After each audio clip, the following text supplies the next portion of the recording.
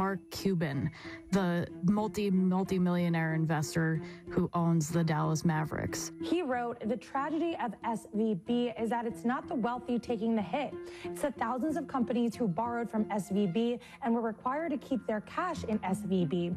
Or former Treasury Secretary Larry Summers, or the hedge fund manager Bill Ackman. And they're all saying basically that if these Silicon Valley customers don't get made whole, everything is going to descend into chaos. The financial system is going to stop functioning. Regular people are going to lose trust in banks and pull their money out. Other banks are going to fail. I mean, they are painting a really grim picture.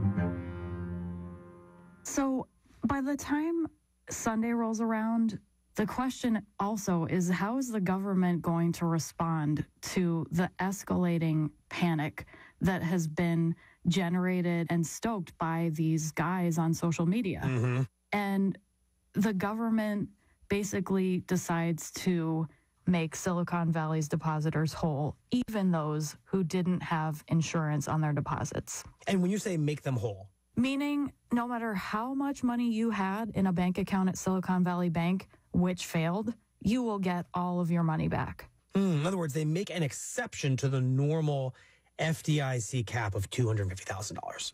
That's right. It doesn't matter. You could have 2 million, you could have 20 million, you could have 500 million. You're getting your money back from this bank, however much you had in deposits there. So that's not all. The government takes over another bank. Signature Bank is a regional lender based in New York, and the government said, in addition to making Silicon Valley Bank customers whole, we're also going to make Signature Bank customers whole. And finally, the government announces that banks now have 2 ways to get almost instant cash from the Fed at almost no borrowing cost. And the message is this: banks, if you need cash, if your depositors want their money, come to us. We'll give you the cash. Just don't do what Silicon Valley Bank did and sell your assets at a fire sale and cause a panic. And this is what I think the Biden administration would say is the beauty of this program. Taxpayers are not paying for any of this. Making depositors whole actually requires the banks themselves as a group to shoulder the cost of. And the way they do that is kind of like a condo board or a co-op board assessing all of the residents of a building fees. You pay into a central pot, and that pot of money goes toward fixing things. Banks all pay into a central fund, and then when one of them fails, that's the money that's used to make depositors whole. And then later, they're actually going to have to recoup that and replenish the fund through special assessments of banks. And so how do federal regulators, how does the Biden administration end up justifying such unusual and aggressive actions really across this entire industry? What the government did was they invoked the possibility that these 2 banks posed systemic risk to the system. That is the concept whereby if one thing goes bad in the financial system, everything goes bad and it destabilizes everything. And regular people can't do regular financial business. So the FDIC actually said on Sunday night that they were using a systemic risk exception to the $250,000 limit on deposit insurance to make the depositors at these 2 institutions whole. So I'm now wondering, did our government kind of get bullied into reaching that conclusion by that second camp you described, by these wealthy depositors and their allies in tech who have a lot at stake here and seem to deliberately fan the fear of a systemic risk that would require the kind of rescue the government just released? I think that is a really plausible explanation. When you look at the industry that was stamping its feet and trying to get this exception and prophesying doom and gloom if they didn't get it, These are the people whose job it is to take the biggest risk, to pick companies that are almost certain to fail. That's what the startup world is. It's investing in things that you know you could lose all of your money in. And even if it doesn't increase the risk appetite of a person who says, I want to go out and do all kinds of outrageous things with my money, it just might make more people careless. Emily, I'm struck by the fact that just 5 years ago, as you recounted earlier in this conversation, Silicon Valley Bank and its CEO led this charge to roll back regulations that might have required much greater government scrutiny of its finances and its risk taking. Are officials now looking back at that 2018 decision with any regret? I think that there is definitely a growing understanding that's being publicly voiced out there that the 2018 regulatory rollback may have created a problem that is beyond one bank. After the financial crisis, there was this idea that some banks were too big to fail, like JP Morgan, Citi, but those were the exception, and the rest of the banks actually still had room to fail. But what these last couple of days have shown us is that maybe there is less of a difference between the biggest banks and some of these less big banks. We're now in a world where, whether it's caused by irrational fear or something else, the failure of just one of these smaller banks can threaten the entire system. And that's shocking and potentially very scary. Well, Emily, thank you very much. We appreciate it. Thank you.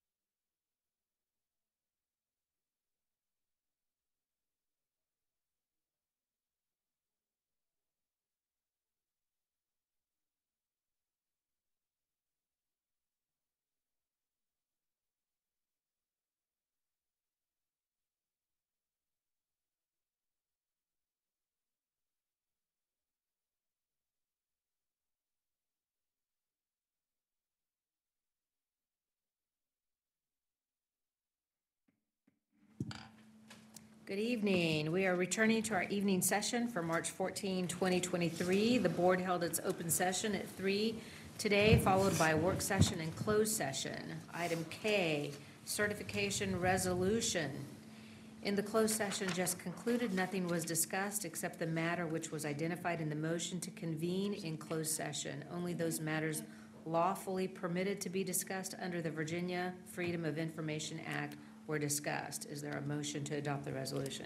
Motion to adopt. And a second? Second. And would the clerk please call the roll? Mr. Peters? Yes. Mr. Mahoney? Yes. Mr. Norworth? Yes. Mr. Radford? Yes. Mrs. Hooker? Yes.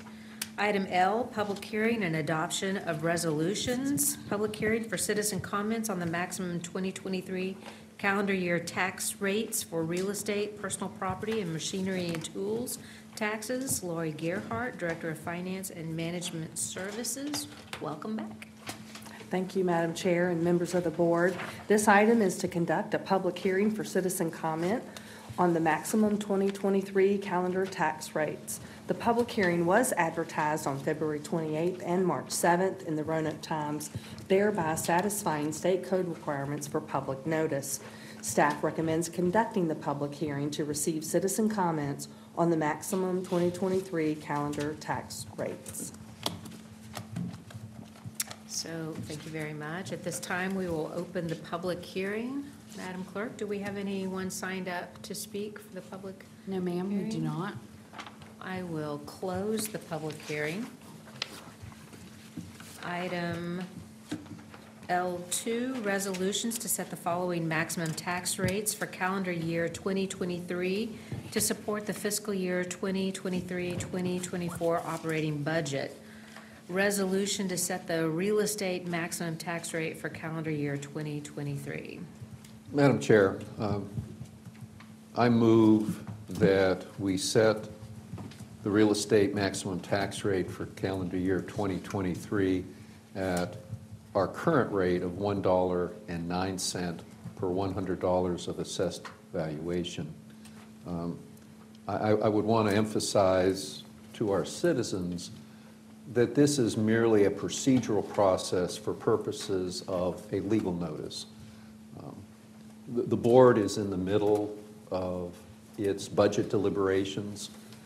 We're probably still another 3 weeks to a month away from concluding that. We have yet to receive from the school board what its budget request is.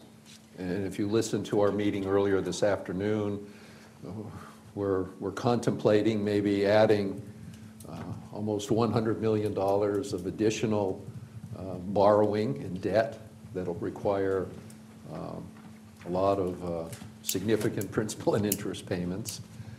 But I want to emphasize to the citizens that the board is, we've heard the comment, all of us have heard the comments from our citizens, the concerns about the real estate tax rate.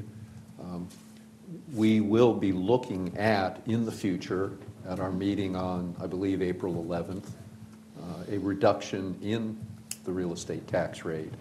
But right now, for purposes of a legal ad, I would recommend that we advertise at $1.09 per $100 of assessed valuation. That allows us to kind of set the stage with some flexibility in the future based on the conclusion of our budget deliberations over the next month. That's my motion, Madam. Is there a second? I'll make a second.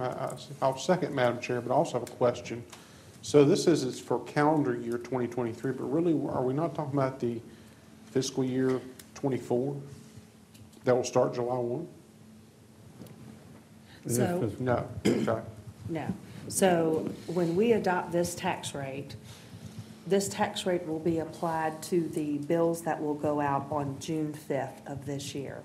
So the first half will Just shy actually of the fiscal year 24. will Okay. be in the current year, and then the second half will be December 5th, so it'll be in fiscal year 24. Gotcha. Okay. I just wanted clarification. Thank you. So, Madam Clerk, would you please call the roll? Mr. Peters? Yes. Mr. Mahoney? Yes. Mr. Norworth? Yes. Mr. Radford? Yes. Mrs. Hooker? Yes. And item B, resolution to set the personal property maximum tax rate for calendar year 2023. Are there any questions?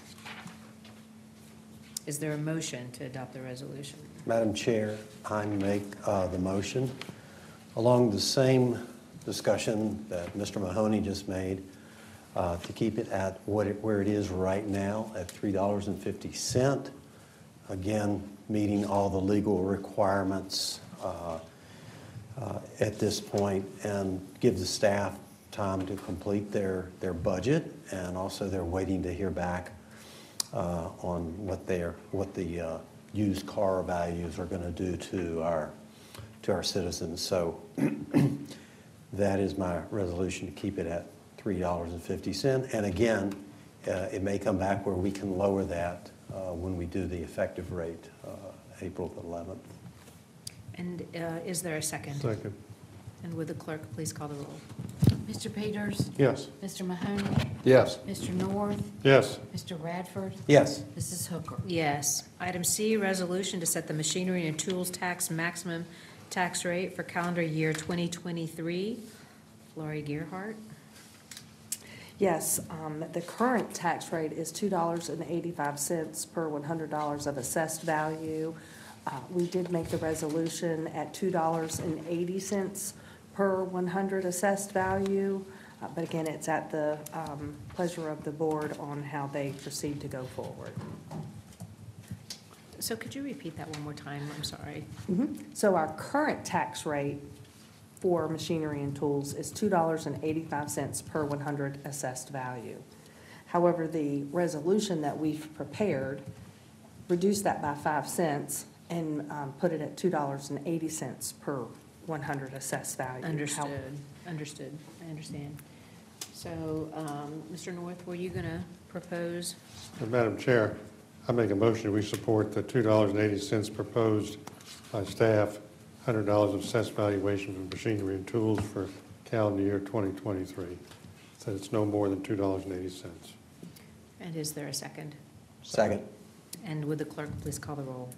Mr. Peters? Yes. Mr. Mahoney? Yes. Mr. Norworth? Yes. Mr. Radford? Yes. Mrs. Hooker? Yes, thank you. Thank you very much, Lori. Item M, citizen comments and communications. Do we have any citizens who have signed up to speak? No, ma'am.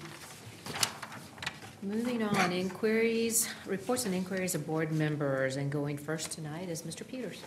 Thank you, Madam Chair. I'm just going to reiterate what you've already heard from a couple other board members, that we are still in the budget process. There is a desire by this board as a whole to reduce taxes, but we're in the midst of trying to figure out exactly where everything's going to land. So I know that we'll be working diligently over the next 30 days to resolve that and to bring some relief to our citizens. I don't think I have anything else from the Benton District, but yeah, I'm good. Thank you. Thank you. Mr. North. Yes.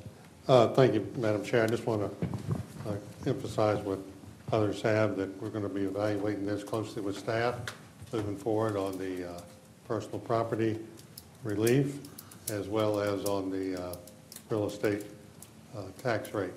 And I'd also like to ask staff to let us know as soon as possible when we find that data out on personal property. I know last year, I don't know if it was on time or late, but it was a rush on to get it done, so I hope that can be done in a efficient time manner this year. The only thing I have to share with you is I'm on the I-81 Advisory Committee, and Delegate Alston, who's our chair of that committee, wrote to Secretary of Transportation Shep Miller and said to Shep basically, look, the budget hadn't passed yet. It's got $500,000 earmarked to study I-81 corridor for future improvements. So let's not wait. Let's go ahead and use VDOT resources and start in the direction of a study. And I have to applaud Chairman Alston of that committee for let's move ahead and not wait for the budget, and in his instructions on March 1st to the Secretary of Transportation. So I-81 is an ongoing subject that will continue for many years beyond 2033 and the current funding to see what we can do to get it in better shape sooner than later. Thank you. And that's all? That's all I have. Mr. Mahoney? Two items, Madam Chair. First of all, back on March 8th, I had the pleasure of attending the meeting of the Comprehensive Economic Development Strategy Committee, the CEDS committee. This is a committee of the Roanoke Valley Allegheny Regional Commission. We met up in Covington, up in Allegheny. It was a very good meeting, well attended, and Allegheny County and Covington folks talked about some exciting cooperative actions they've been taking with some EDA grants that they've achieved for some of their trails up there. And so I think we had a good meeting. The second item I'd like to talk about, and I'd ask the indulgence of the board, I'd ask you to perhaps agree to amend our agenda.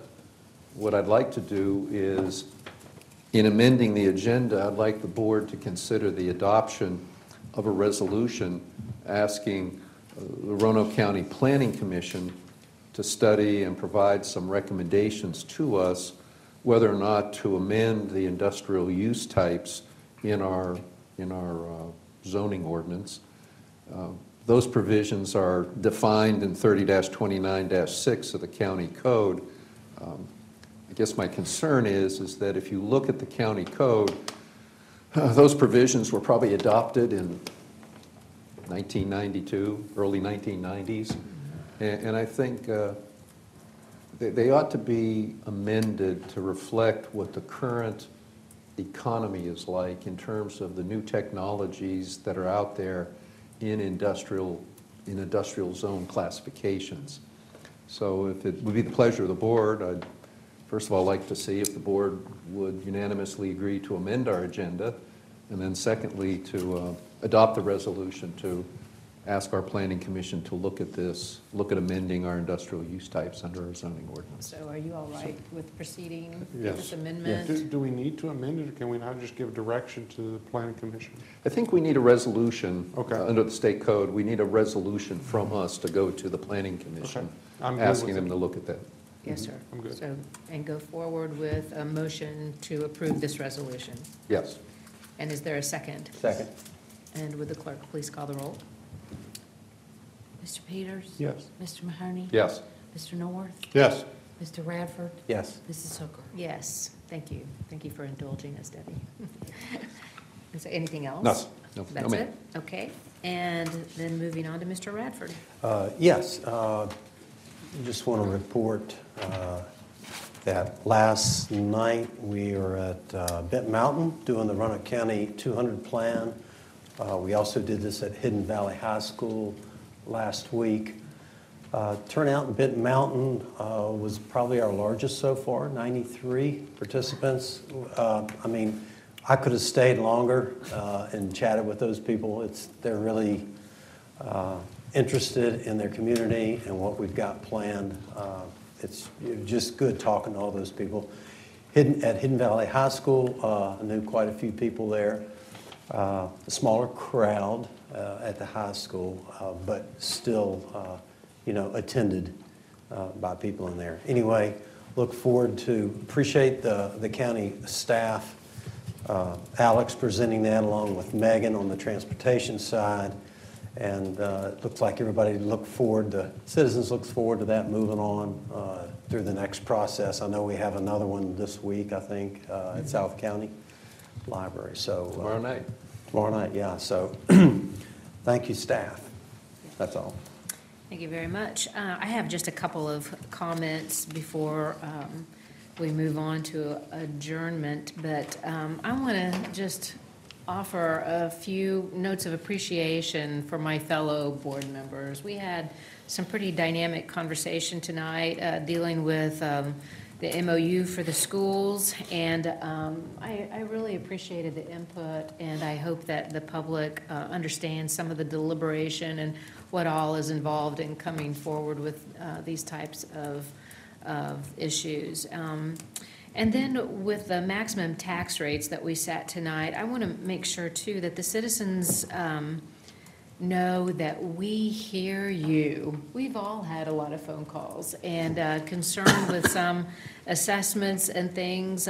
We know that the needs of the county continue to increase and are expensive, and it's increasingly difficult for some of our citizens and some of our residents. So, but this board has heard you, and we'll go forward very sensitive to our next steps. With that being said, I'd like to make some further announcements regarding the draft Roanoke County 200 Plan Reveal meetings. I was asked to go through and just summarize real quickly, and Dave actually did a really great job. But just a reminder that if you have not attended one of those meetings yet, that there are still 2 available. So far, we've completed meetings and have had over 240 in attendance, which I think is really great. That was a great attendance by our citizens. We met with Catawba, Glenver, and Masons Cove on February 7th, Peters Creek, March 1, Bonsack, Vinton, and Mount Pleasant on March 6th, Windsor Hills, March 8th, Back Creek and Benton Mountain on March 13, and now we still have 2 more. And so if you can attend these, it would really be great. We really appreciate the input we're getting. Cave Spring and Clearbrook community planning areas are meeting tomorrow evening, March 15th, at the South County Library Auditorium.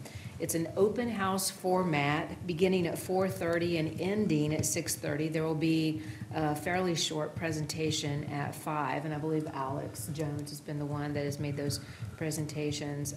And then on, let's see, March 23rd will be the Planning Commission public hearing option number 1. On March 23rd at the Green Ridge Rec Center meeting room at 5 p.m. So there's still quite a bit to listen and to give your feedback if you're so inclined. So thank you for the patience of staff, and I'm open to a motion to adjourn. Motion to adjourn. And a second? Second. And would the clerk please call the roll? Mr. Peters? Yes. Mr. Mahoney? Yes. Mr. Norworth? Yes. Mr. Radford? Yes. Mrs. Hooker? Yes. Thank you very much. We are adjourned. Today we're talking about the fight to control the St. Louis Police Department. The Missouri legislature wants to take back control of the St. Louis PD. When we come back, we're going to hear from the current mayor of St. Louis and also from a Missouri state senator as well. So Tony Messenger, stand by. It'll be just a minute. This is On Point.